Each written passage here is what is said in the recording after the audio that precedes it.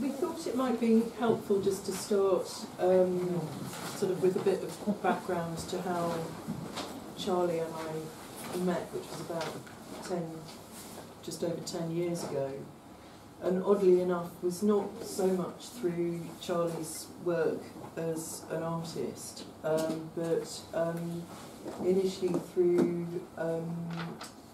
Charley's writing, because at the time we were doing sort of quite a few different reviews, or sort of reviewing I wouldn't say positions exactly, because they were sort of quite interesting online platforms in the main around kind of the languages of abstraction and geometric composition systems, that kind of thing. Yeah, I think when we first met I was writing for Abstract Critical and Saturation Point, both of which were like online art journals that specialised in writing particularly about contemporary and modern abstraction. And I've done some writing for Terps as well, which is an in-print magazine where painters write about painting. Yeah, and I think we probably met in the context of that, because probably some of the artists whose work I was writing about would be the type of artists that you were showing in your gallery. Yeah. Yeah, no, I mean, I remember particularly because at the time I had, I think, just taken on quite an elderly artist for my space, generally speaking. Certainly started out with a view to try and support young and emerging artists, and kind of over time some of them got older, but still has that bent to be trying to show new work. But we'd taken on an elderly artist at that point, Natalie Dower, who came out of the sort of periphery of the British systems constructivist school, and I can remember that it was actually very helpful meeting you, because I think that as each generation sort of tends to get locked in their own immediate kind of connections and environment, what was great was that you were one of the younger artists, I think, that kind of in your work and in the kinds of curatorial things you were doing, and also sort of the kind of people you were writing about, that a sort of re-examination of maybe an older language of systems, geometric abstraction, and coming at it with a very, very different viewpoint, I think, than the older artists that I knew. And somebody like Natalie had sort of suffered from never having been kind of conventional enough to sit easily in that sort of group of artists. So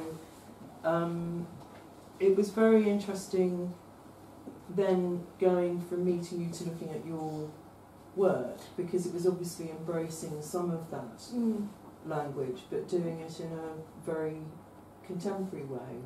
Well, I mean, I've always been really interested and inspired by that kind of the legacy of particularly that high modernist language in painting, and I'm especially drawn to very like strong graphic, sort of systems-based or geometric painting in particular. But I think from the generation that I come from, looking at it in isolation as just painting for painting's sake, which I think is kind of quite, if I dare say, slightly old-fashioned now, an outdated way to look at abstraction. For me, that always felt like quite an alien position, and it was quite hard for me to disconnect painting practices to just visual culture in general. And as someone that's grown up and seen the evolution of like the internet and home computing, there's so much crossover in language between a lot of that kind of systems-based stuff and notions of digital systems and programming.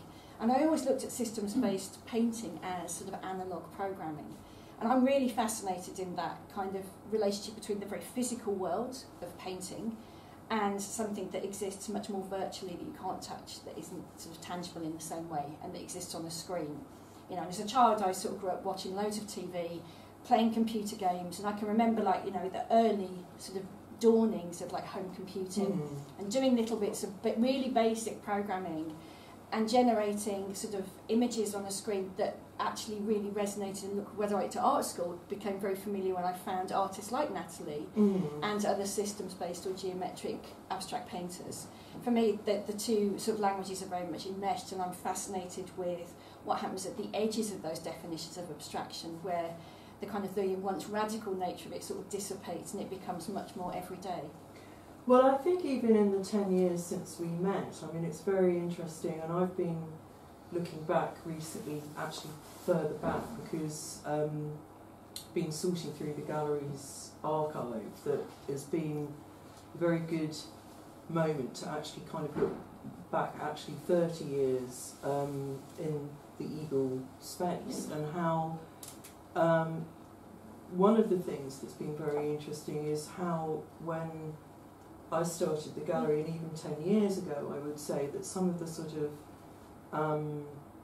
categories of, or categorisations of practice and very definitive statements about certain things like what painting is or isn't, that actually the last 10 years has kind of really broken down so many different barriers, a lot to do, I think, with technology, and that what's been interesting to me about your work is that as an artist, watching it straddle something that is still very analogue and to do with a kind of necessary response to a physical object that can't be put across sort of satisfactorily in the way that it's made on screen, but how you've used, I think you've been very dexterous watching from a kind of objective point of view, various ways of being able to make public your work, I think, is actually really what it is, but in a number of different directions. And one of the things that I just wanted to ask you about really was that you did a very interesting and I think quite important commission for ITV, sort of tail end of 2018. Yeah. I wondered if you would talk a bit about that, because I think you were one of, was it 52 artists that were eventually shown, but from a wider body of artists who were commissioned for that? So in sort of late 2018, ITV started to contact artists about a project called ITV Create, which they hoped were able to commission a different artist for every week of the year in 2019 to reimagine their television identity. So the brand of ITV was hopefully going to be like reconfigured by different artists. So there'd be 52 different versions of the ITV logo that would be played in between all their programming on all their TV and internet channels. And it was I think it's an actually really exciting project. They were commissioning, fine artists to make something that in the past graphic designers would have been making. And for me that was, it actually kind of supported loads of ideas I had about the position of artists post things like Instagram as well. That actually those traditional boundaries of disciplines don't exist anymore to the people that are commissioning you to make work. I think these days artists are competing with graphic designers, illustrators, street artists, and vice versa. We're all sort of looking for the same marketplace or the same audience in a way. When people are scrolling through Instagram, and some curators curate purely through looking through social media, they're not looking at who you are or where your practice is rooted. They're immediately looking for just a very quick visual hit, and then if they're interested they'll find out more about a bigger context. And so for me, for ITV to, like I said, sort of massive sort of national sort of institution, to be supporting that idea that actually fine artists who would conventionally be working within a gallery context could show and disseminate work in a much more kind of populist culture was really exciting for me. So I was approached to do that on the basis of another project that I'd done in Coventry as part of the first Coventry Biennial of Contemporary Art in 2018, where I'd made a sort of a walk-in painting. So I'd been given a physical room within a decommissioned newspaper factory and its offices to make something that people could walk into. So I'd done a painting on the wall, some odd painted objects on the floor, and some more traditional paintings on canvas. So it was like a painting as installation. And I was always very interested in this idea of what happened at the edges of the canvas. So when painting doesn't just exist as something that's pictorial and put on the wall, how can it be experienced as something that's a much more immersive, experience for people? And I'm very passionate in thinking about how the legacy of painting can be continued to be developed away from the canvas, but without losing the integrity of the painting itself. So for me, that was also a really exciting opportunity to explore some of those things. And Charlie Levine, who is the curator of the ITV Curator Project, had seen that installation and contacted me to say, we're looking to commission some artists, preferably sculptors, but we really like what you've done in Coventry. Is there a way that you could come up with some proposals for how you could also make something that would reimagine the ITV logo as something that would be seen, on screen? And and I was very excited to do that. Well, I think it was a very rich. I mean, I saw quite a few of them, and I think that what is so interesting, I'd say, about the last sort of period, where I think that these boundaries between disciplines have broken down, practice. I think that it's no longer the case that a painter is just a painter. Or I mean, I think that the bleed between actual physical practices, or whether they're physical or digital or whatever, but also I think the role the artist has now as well in the promotion of their work is quite different to how it was, say, 25, 30 years ago. And I think that, and I think in art schools, my impression now, having been initially of a generation of early days of people that were teaching things like professional practice, very early days, which I think was very necessary, because when I started teaching, I mean, people going through art school were just sort of thrown out with absolutely no sense of how to negotiate, making their work public in any way at all. But that there's a sort of cycle that's gone round now where, in a sense now, art school seems to be as much about creating professionalised artists and less to do with the substance and the thought within the work itself. So this kind of balancing of the exposure of work, which is really what I think everybody involved in the art world really wants to do, is to communicate, the work, what it's about, what the artist is excited by. I was just wondering, it just occurred to me, have you noticed a shift then, as a curator or a gallerist working with artists? Have you noticed a change in how artists are maybe presenting themselves and their work to you? Oh, definitely. I mean, I think generationally you see immense differences, and I think each generation has to contend in a sense with the sort of circumstances of what their generation is presented with. And I think that having worked in the past with, now either much older or dead artists who were coming out of a period where, say, to do with abstraction, the kind of dominating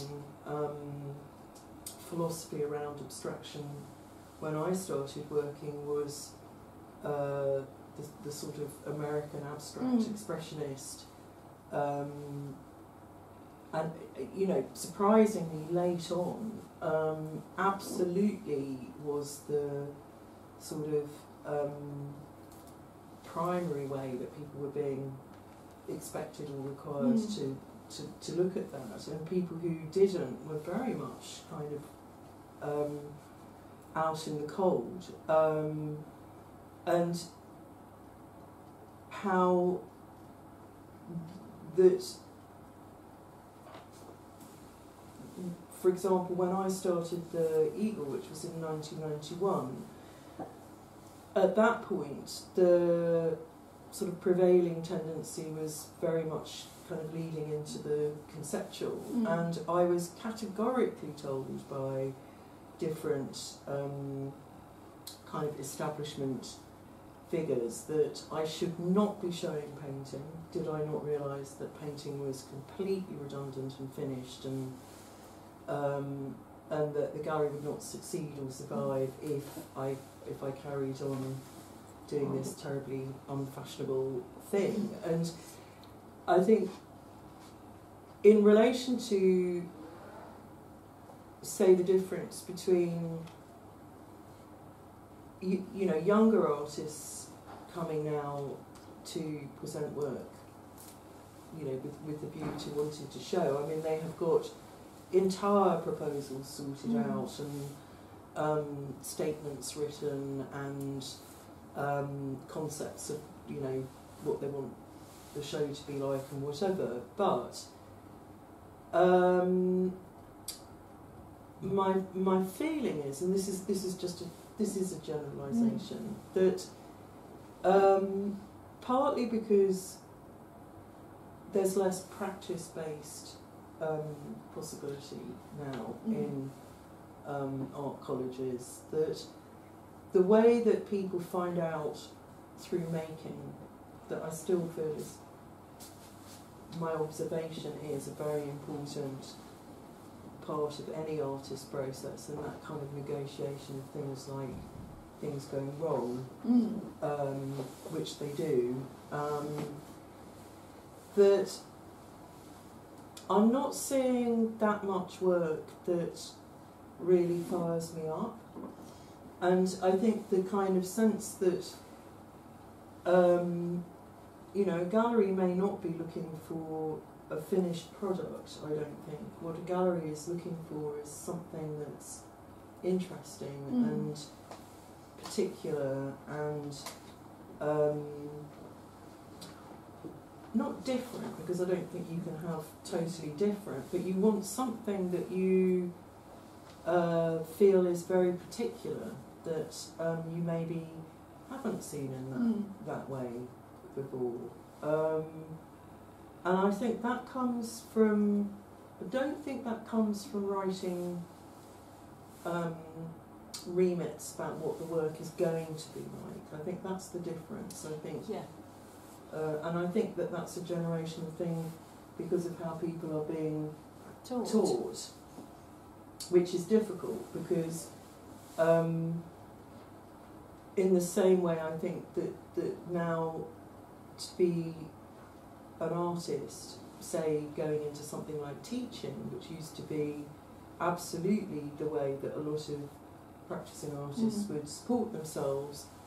You know, you've now got to have a PhD virtually to get a foot in the door with a teaching role. And again, in a way, while art schools were quite haphazard in the past, and some of the teaching practices of people that were actually very good teachers, but would actually be really beyond the pale today, that but where a chance observation of something that had been acutely observed in an older practicing artist to a younger one could give that younger person not necessarily an entire explanation of what they should be doing, but could take them down a route that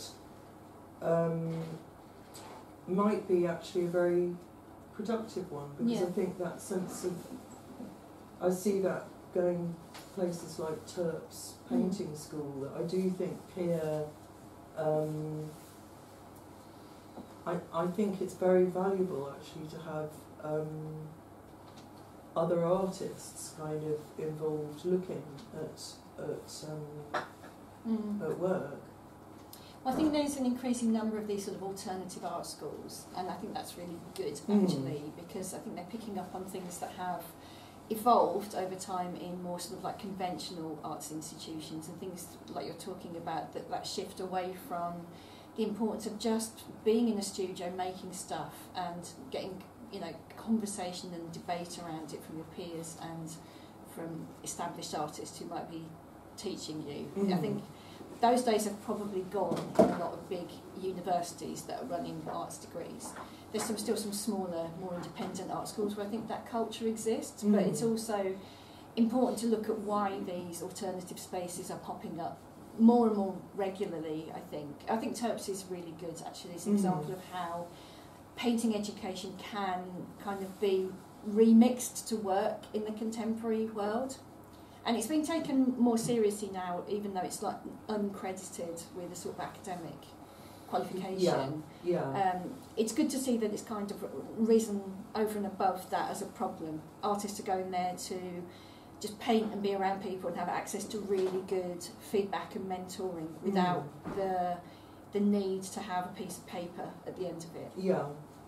Well, because you in your work, I think, have actually developed and balanced very, very successfully, it seems to me, kind of using what's out there in terms of sort of platforms that you can put the work out there and make it accessible. Yeah. I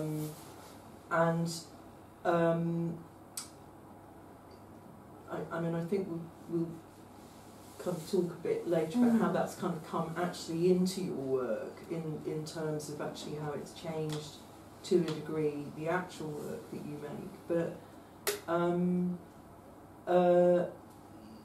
I wanted to talk to you a bit, I suppose, about how you view how technological change has been the sort of most absolutely radical shift, certainly in my working life. I mean, my gallery goes absolutely over from the analogue to the digital age, and it's reflected in so many different aspects when I look back that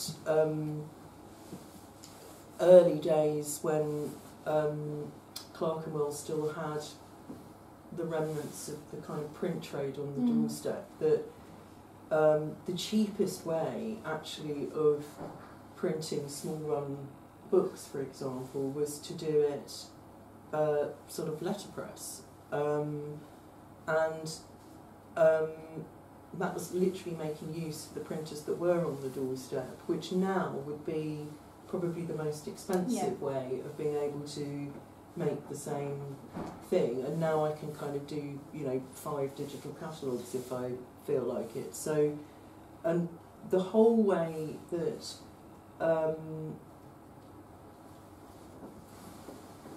initially, again, thinking, I was just sort of having these thoughts about Terps, going back to actually a very traditional way of doing something, but with a kind of contemporary cast on it, that I've found recently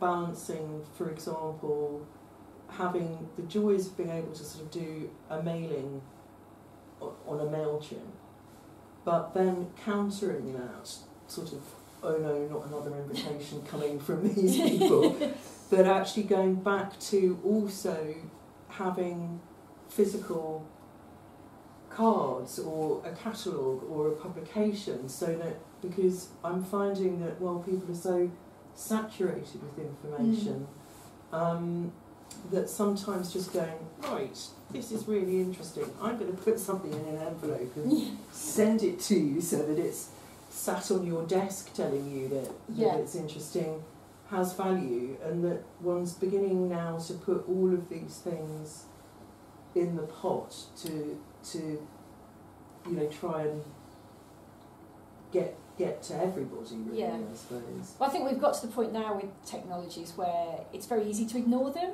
Like, you know, we all have so many emails now, it's much easier not to read any of them. So I think getting to the point where you can pick and choose and make conscious decisions about the best way to communicate things about whatever you're doing, it's a really exciting place to be.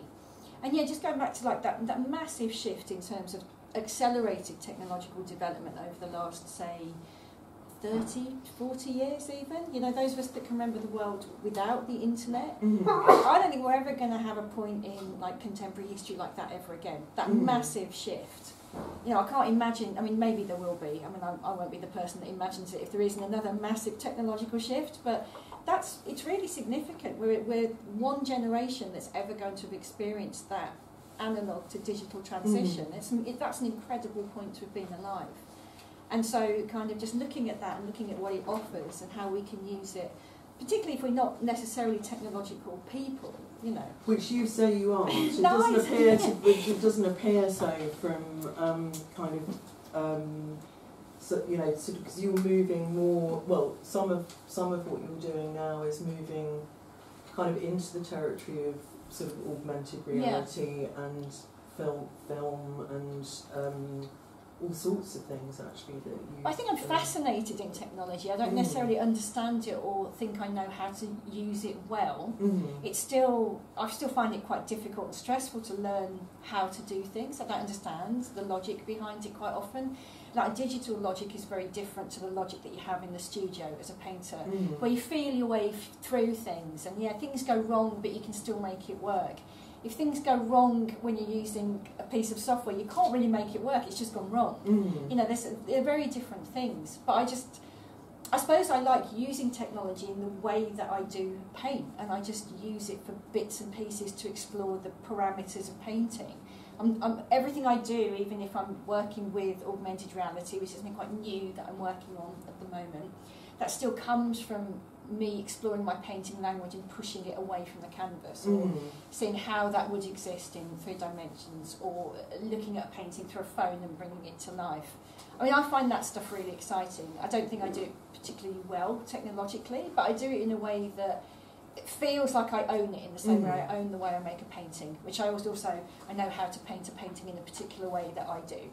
I know how to make something move on a screen in the way that I make it move. It all feels like it comes from me. I think where it starts to be a bit more, maybe a bit less rigorous, where artists are using technology, is where they're being led too much by the software or by an aesthetic that becomes very familiar. And if you spend enough time on things like Instagram, you see artists that are making work using particular software, and you're like, oh, I don't know how they've done that, I know how they've done that, but what they're doing with it isn't very interesting. It might look very slick and glossy and cool, but actually I always think, how does that relate back to your own practice, or the context around the work you're making, or the integrity of the work, in the same way you would be self-critical in the studio, how you're self-critical in terms of how you're using those new technologies as well.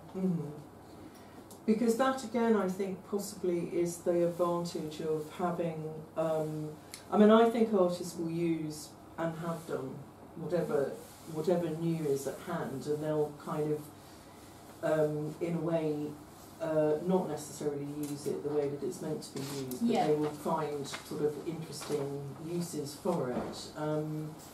But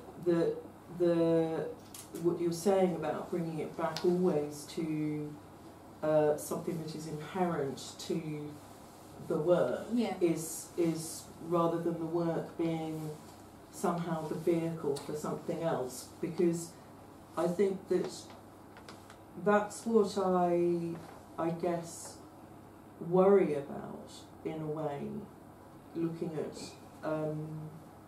the incredible pressure now there, and it's not just on artists, I think on kind of, in a way, in the age that we're living in now, whether and I think there will be a reaction to it. I think probably there already is, of a lot of people kind of going, actually, I don't want to be on social media anymore, I'm just going to turn it all off. I don't need that sort of extra stressed. Well, extra lot of information, I Yeah. think it is, more than anything else, because I think we're being barraged by information now to the point where it's actually quite difficult to,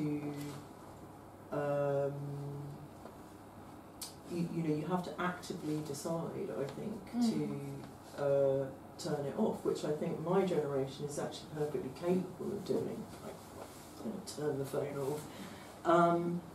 Whereas, younger people, it's so much a part of the way that they communicate that actually it's quite difficult to go, I don't need to have my phone around. But that this sense of sort of bringing ideas from everywhere into the work that you make. And I think what's interesting to me that you've gone in a number of different directions in that you are still making studio-based paintings. You're making, you've done some very, very interesting, quite large-scale commissions. Yeah. And I mean, the Hospital Rooms, which is this very good charity for commissioning visual artists to work in sort of mental health. Yeah, locked mental health, secure mental health units across the UK. And incredibly effectively, some of Yeah. the commissions seem to be. And again, they're commissioning artists that wouldn't necessarily work in that kind of environment, but also would normally be working on a canvas. They wouldn't be working on walls or making work that was for an architectural space. And I think they're really good projects for artists to work on. I mean, like Hospital Rooms is an amazing charity. They do such good work. And also part of the process of doing a Hospital Rooms project also means you have to be in the unit talking to the patients, talking to the people that work there. There's always some kind of, really good consultation with how the work you make will impact on the environment or the mental health of people that are in there. And you also do workshops with the people, the service users as well. So you're actually part of the life of that unit that you're working in for a certain amount of time before you make the work, and that experience informs what you're doing. And I think that's one of the wonderful things about being an artist is you're often put into these situations that you would not normally be in. Well, Wembley Stadium. Yeah. Can I ask you how that came? Because that was quite a fun thing as well, wasn't it? Yeah. But, I'd never even been to Wembley Stadium Oh. until I did that. I don't know anything about football at all, nothing. Other than it's like a cool building that I see from the train when I'm going past it. But yeah, I was commissioned for International Women's Day last year to make an installation on a set of steps in front of the stadium, and that was like a digital print that was installed on vinyl and adhered to the steps. And it was steps are quite a strange thing to make work for because obviously there are weird angles, so you have to consider perspective. There's lots of like formal considerations. Whereas if you're working more pictorially, it's not, the perspective isn't going to work. It's going to look quite strange when you're there.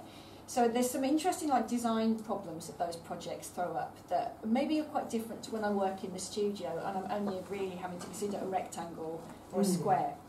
But I like that, and I love the idea that painting can be brought into the real world, that it isn't just on a canvas in a gallery for quite privileged people to be able to buy and own, that it can be something that can be out in the real world, responding kind of quite rigorously to architectural spaces and considering how that work can impact on people's daily lives. And for me, it's really important that painting has that. It lives and breathes. It lives and breathes amongst us. It's not just something that is either isolated in a studio or in a gallery. Yeah. Well, I think that's. I think you, as I say, I think have been very creative and responsive to sort of actually sort of both opportunities that have arisen, but that I think being able to well, you said something yesterday which I think is actually true, is about reading the room. Yeah. That I think is something that you know, to a degree, I think that all people working in the arts, in a way, have to do all the time, because there's no, I mean, while there are curating courses and, I don't know, professional practice courses and whatever, that are meant to train you to do certain things, that which they do to a degree, that actually sometimes you can have all the right things kind of in place, and then, I mean, for example, COVID, that where one can have, you know, a business predicated on one thing and find that circumstances change, and if you're not able to rethink pretty quickly how you might do it differently, or is there you know, another way of communicating that you haven't thought about, that actually you won't survive, because I think we're in a world that's, you know, the art, talking about the art world, is particularly punishing in terms of needing to be always, to a degree,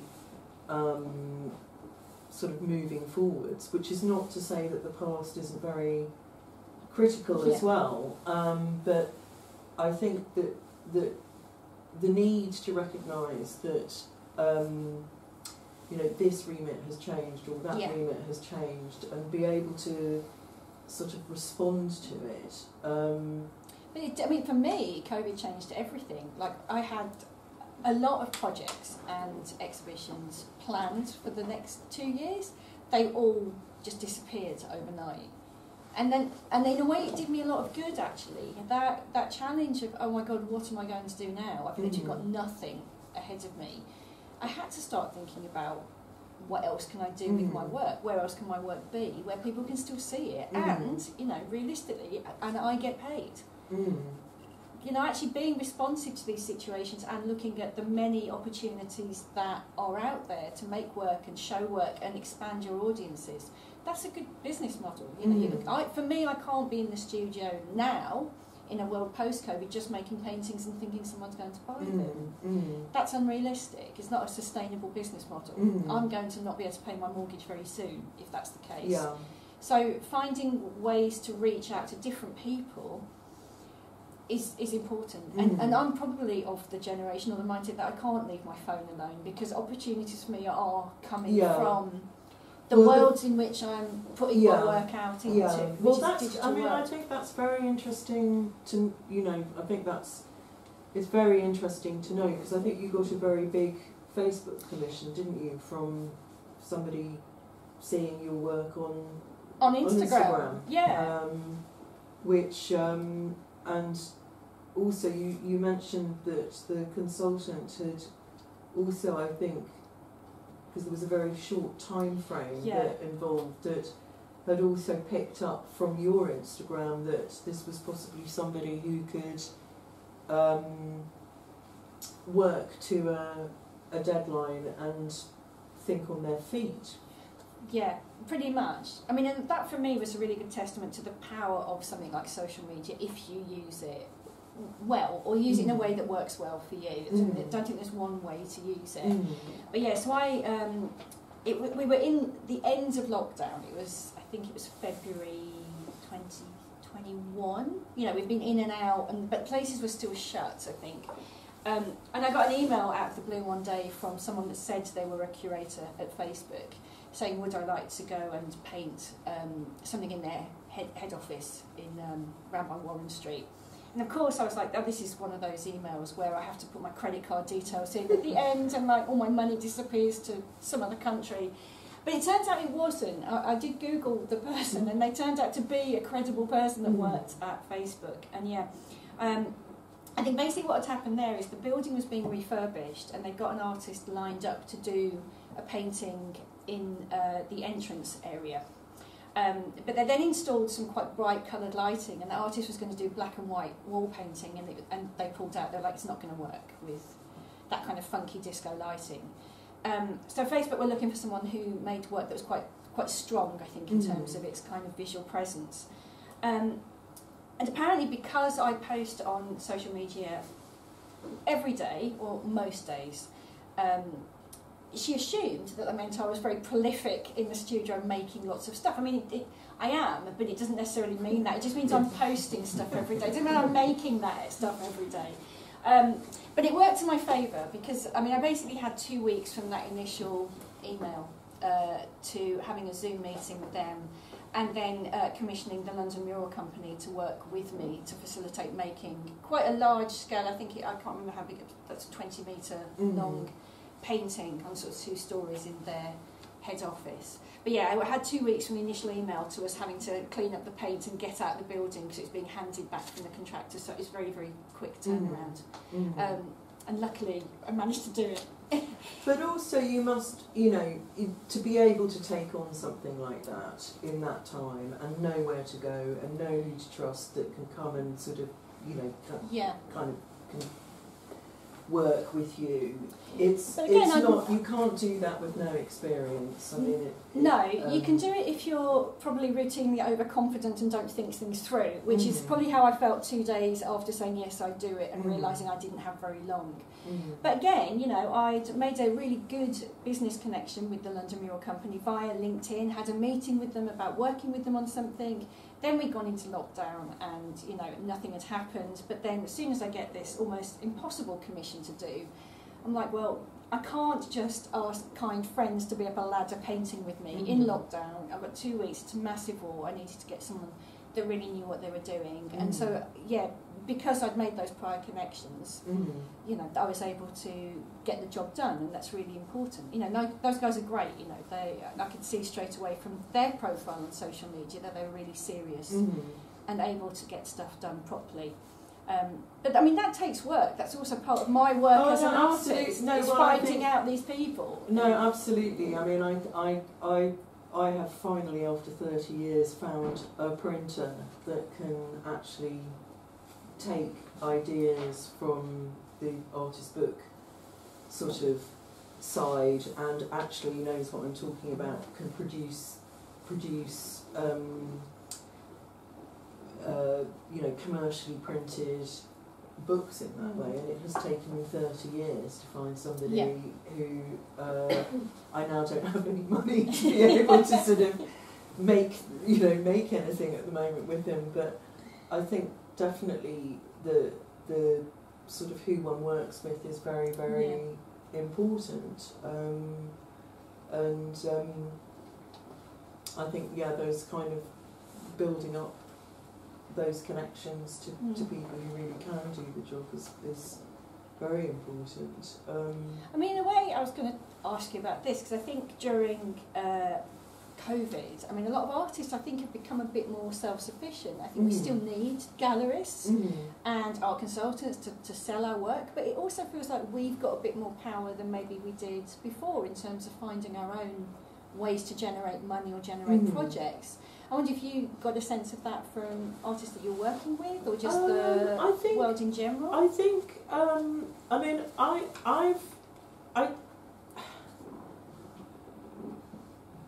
I think that's a difficult... I mean, I've never felt really that artists are sort of really... I mean, I think in the past, it was true that the gallery system operated for a very small number of people in a way that made artists, in a sense, quite vulnerable unless they were sort of, with... I mean, the very few galleries for the number of artists there have ever been, so it was always a very sort of small pool. I think artists do need galleries or people to work with, not necessarily galleries. And I think that it's no bad thing. I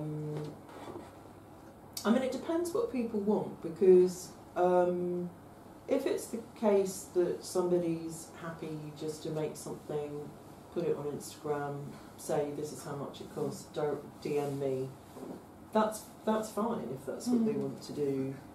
Whether that will necessarily put their work into environments where it will ever end up in a museum, or whether there's a conversation that can start with a whole other group of artists' work. It's quite an isolated way of disseminating that, and I think that, again, depending on what sort of level somebody wants to work on, then I think the connections that can happen, and as I say, it's not necessarily galleries, that although galleries tend to be a sort of hub where people are coming together in those places where sort of things like, you know, people, writers, for example, or technical things, you know, somebody who can really understand how to take an artist's work and translate it seamlessly into another object that will, you know, either be a massively good thing or can absolutely wreck the sense of what that person's work is. You know, that can be bad printing, or it can be, you know, any number of things that I think it's always helpful to have people to talk to about what one's doing. Yeah. I mean, not just artists, but, you know, that sounding out of you know, I find that incredibly important to talk to other people about, you know, am I getting this right, or if I think down that route, am I kind of potty? Do other people think this? That, and I think that I certainly use. I mean, I would only really probably now, you know, if an artist shows me work by somebody else, that's the kind of input that I would definitely welcome from an artist, probably more than anyone else, if somebody's recommending somebody to me, because I know that they really know what they're talking about. But I mean, in relation to some of the kind of technological things that you're doing now, that you are moving into sort of things like 3D painting, aren't you? Sort of augmented reality. Yeah. I mean, I've done a couple of projects, actually work on these with my partner, and over the last year we've been sort of delving into aspects of augmented reality and bringing paintings to life in 3 dimensions. So I don't know if you don't know much about augmented reality, it's a way to access sort of animated elements through holding your phone up to an artwork, and you can kind of see things, and it's immersive, so you can walk around. These things are kind of 3-dimensional. And I think when I first started exploring this kind of way of working, it absolutely blew my mind. It was like magic in my phone. I mean, I'm very excited by, you know, new bits of tech, and probably because I don't understand them. So if I understood how it worked, I might not be that excited. I think I'm a bit like a kind of kid that's found like a great new toy, and it's like, God, this is brilliant. But I do think there's a lot of potential for particularly artists to use augmented reality in a way that makes it an artwork rather than just a kind of gimmick or something. They've been used quite a lot sort of commercially for, you know, sort of events-based things and sort of selling things. But I'm really fascinated by how that can be an extension of a sort of studio-based practice. And it's something I'd like to work on more. So how are you, I mean, are you embedding things into the actual paintings to be able to do that? I mean, you'll have to explain to the Luddite here. So you make a sort of, it's like a digital intervention in. So I would say, for example, I make a painting in the studio, and then you then use some software to then maybe recreate some motifs from the painting, either using sort of like 3-dimensional software, like 3D rendering software, or you can just kind of animate a JPEG, you know, from Photoshop, so you could like scan in an area of the painting and kind of make it into kind of a separate layer. And then at some point you can kind of make that into like an animation that will play over the top of the painting or around it. And then other people can access that through a QR code or a link that you send them. So then you would be able to scan a QR code and then you hold your phone up, and the animation that I've created on my phone will be on your phone, and then you can see it yourself. So, for example, in an art fair, you could have a painting mounted, you know, installed that people could then kind of enhance, as it were, with their phones as they're going past. Exactly, yeah. So it's a way to kind of bring things to life. And the work I make on canvas has a lot of kind of three-dimensional illusionary space. So for me, it makes sense that I can then create things that look like actual three-dimensional objects. But again, it's still illusionary. They're not, you know, if you put your hand through them, they disappear. Well, I wondered, I mean, and again, you know, my sense is that the more you've been using sort of different kind of tools, as it were, that you're bringing into your work, the actual imagery seems to me to have also changed quite a lot from when I first saw your work. Particularly in relation to colour, I think. Is that? Would you say that's true? I think so. I'm not sure that was necessarily a conscious shift. I think it's part of the natural process of expanding your painting language. I mean, like 10 years is quite a long time to be in the studio making new work. So I think part of that is just what I would expect to do. But I think there's definitely been points, probably again in the past kind of 3 or 4 years, like around lockdown, where I couldn't get in the studio and then was making smaller works at home.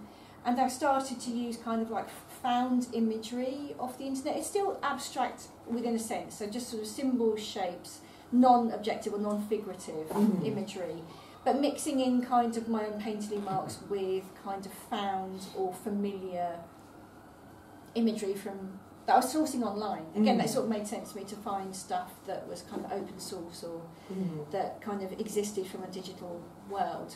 And I think now I would probably describe my paintings as kind of like, I don't know, like it's still abstract in a way. It's not representative of anything. I'm exploring where the boundaries of the recognisable or the everyday are within our encounters with abstract motifs, which would once have appeared to be quite radical and non-pictorial, but now they're much more familiar from a life lived staring at a screen. I suppose I use a lot of references to maybe kind of vintage gaming, because for me that was those kind of like early explorations when I was a child of like home computing and video games. It's a very exciting time that kind of symbolised, I think, an excitement about the future. I think now we have a lot of cynicism about technology and are much more wary of it and see much more kind of the dangerous nature of it, or the way it can impact on humanity in quite a negative way. But I think there was a point in the evolution of technology that wasn't the case. It was kind of almost like utopian. It was like, this is a great future where things can... I think you must have been very young. Well, I probably was. No, I mean, I think though that interesting in the sense that I think all technology always brings kind of both tremendous advantages and tremendous disadvantages, and I think that that's the interesting thing, that human beings are able to invent at this sort of in this way, that they invent before they kind of able to really negotiate what this thing is going to actually do. And I think that one of the things one of the things that I found very reassuring, I was watching one of the films on your website, that you we're talking about how a painting will bring you a particular experience that is one that is non-verbal. It's I mean, you talked about being slowed down, and that I think that as a sort of antidote to the kind of cacophony, in a sense, of what we're having to deal with in terms of the information that's coming at us. That actually, that sense that as philosophies around practice change and go back and kind of get rediscovered, get moved on, that that place, in a way, for where your work starts from, in a way, might actually make the object and the activity once again actually quite precious, because of, and not precious in a monetary way, because I think that one of the things that I've found less, not so much to do with artists, but I've found the whole culture around collecting has completely changed since when I first started working. And while when I first started working in galleries, you were definitely appealing to a certain demographic, for sure. Yeah. And I think that things like art fairs and actually galleries like mine, where I really wanted to be in a space where anybody could feel like they could come into the gallery and not feel that they had, to ask permission or baggage or whatever, because the art world that I started working in was very hierarchical, and actually it discouraged, that it's fine if you were a collector with a checkbook, but if you were, it felt very disbarring to most people. And I think that's changed enormously in the last 30 years. I think many more people feel they have a right to go to a gallery, to go to an art fair, to have a piece of art, to buy something that they want to live with. And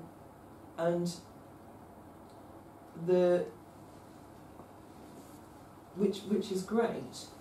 I think the idea that each piece of work that anybody is going to buy is a very good investment is something that's becoming, is unhelpful, because it's actually not, for a start, what really it's about. Yeah. And you're as likely to end up with a really good investment, I think, if you're buying with your gut instinct something by somebody that you're really interested in, than whether somebody else has said, that whatever it is going to be your pension. Yeah. But I think that going back to the object and the sense of while you might be able to actually create a much bigger audience for what you do, I think it's great that you're still attached to the idea of making, one-off physical things that require people to look at them. Well, yeah, being in the studio is my happy place. That's where I would like to be, doing stuff all the time. But I think all those sort of expanded ideas of practice that I have around the periphery of what I do, they can't happen without me making paintings. For me, that's where my brain is working. I'm developing motifs or ideas or a relationship to the painted surface that I can then take into different areas where I am using maybe different materials to reach new people. So I don't think I could do any of the stuff I do without also just having time in the studio making things and getting my hands dirty and making mistakes, like you said, and making bad paintings and then making them better. That's where my brain's working. That's where everything comes from. I don't think I'll ever get to a stage where I'm not doing that. I can't imagine that. And can I ask you, in terms of the collectors for your work, do they tend to be, I mean, are they a particular generation, or are they very spread? I think I have a hardcore group of collectors that are predominantly guys around the kind of mid-30s to mid-50s age, who seem to work within the tech industry or within some kind of like fintech but I think from conversations I've had with them, they all seem to have had like an interest in creativity or art as a youngster and then got a proper job. That I have some really fascinating conversations with people that, you know, they see my work as something that if they'd been an artist, it would have been something that they might have made.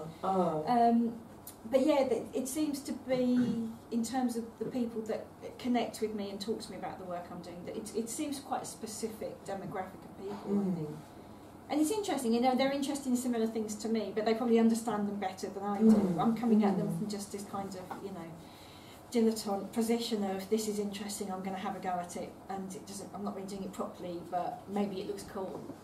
I actually last year sold a work to somebody who came, very much young French man who'd come in, and he definitely worked in software development. And what was interesting to me was that he actually had said that he'd identified that he was missing out on something, that he felt a lack of something, and that he'd started quite deliberately actually kind of going, looking for things to go and look at, which I thought was really interesting, because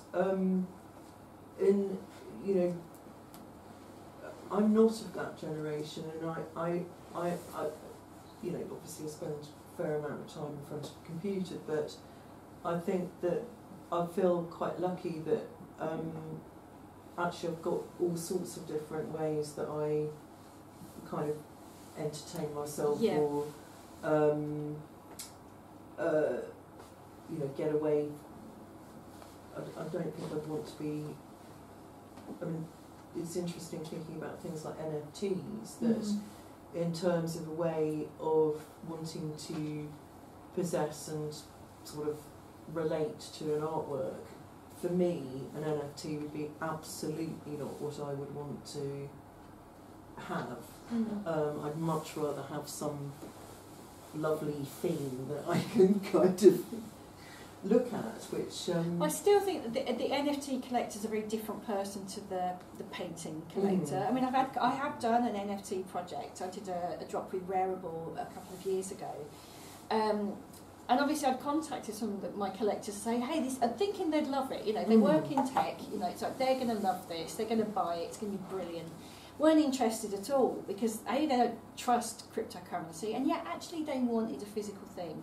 So for me, although you'd think I would be really excited about the prospect of working within the NFT sphere, I've just never kind of got into it. I've never worked it out, and I haven't found the right people to buy my work as an NFT. I'm sure they're out there somewhere, but they're not the same people that buy paintings.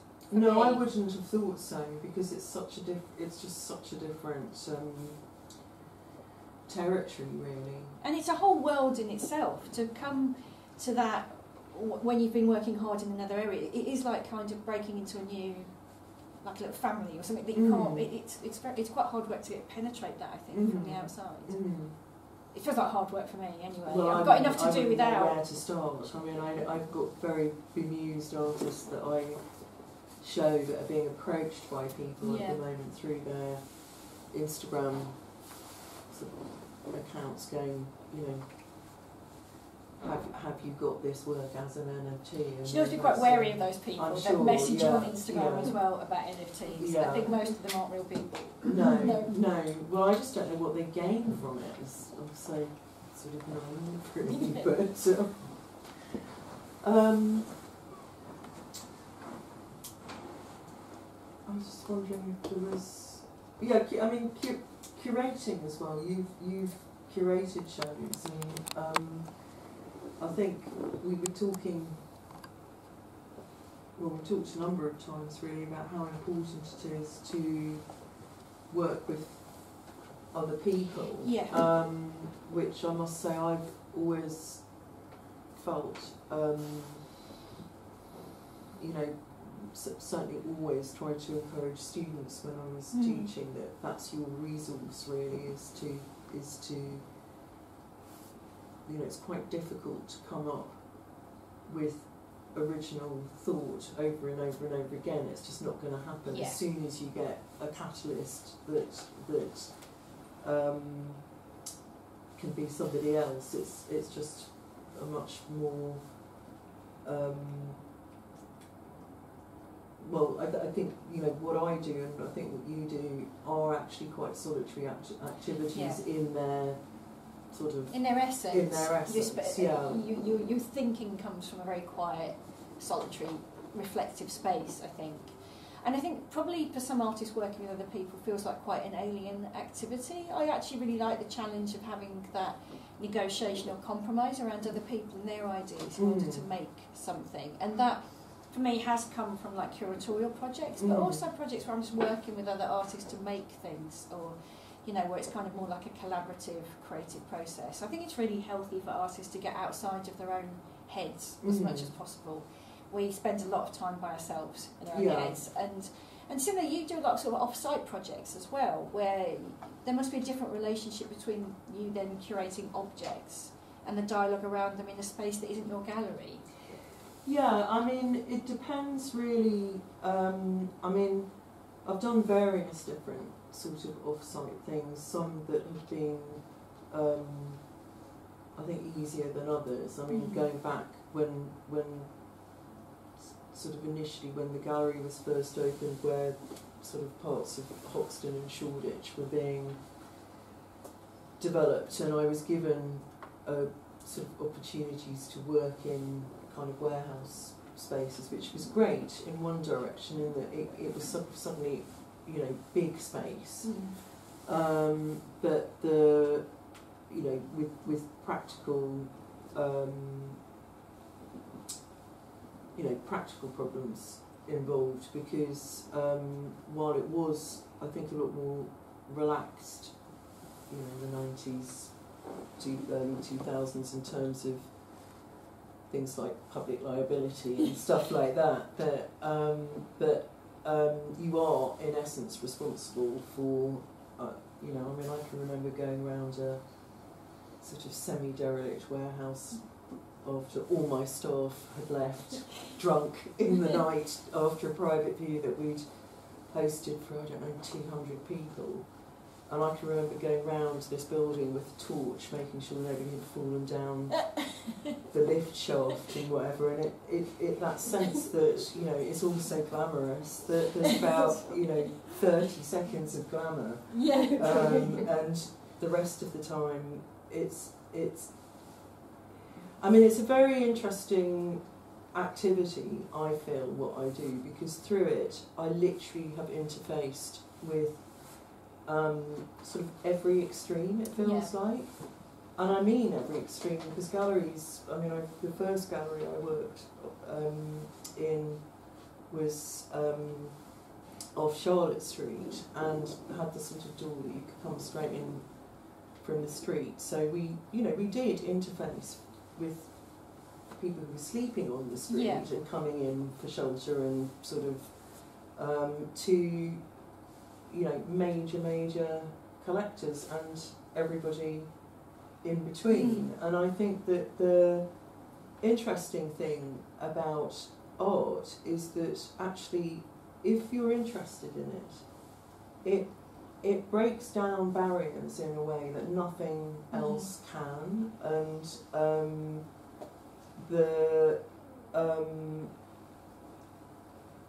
you know, I was thinking the other day, somebody asked me about what my most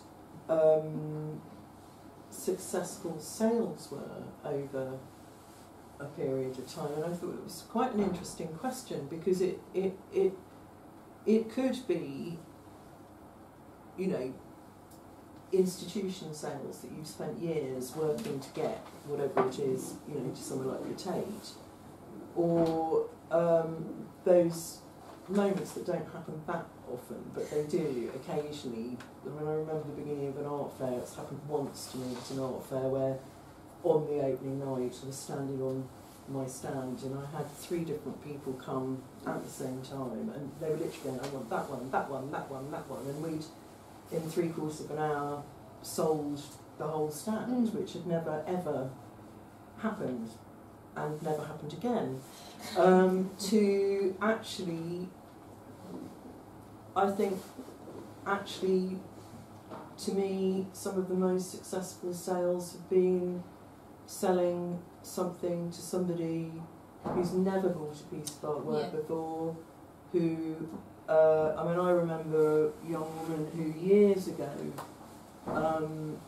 had made you know, she'd wanted to buy something, and she made a deal that she was going to come once a month for 10 months, and she arrived religiously on the sort of Saturday morning of the beginning of the month, and literally, this is in the days we used cash, you know, she'd been counting out however much money it was the deal. And at the same time, I'd made a very big sale to Goldman Sachs Bank.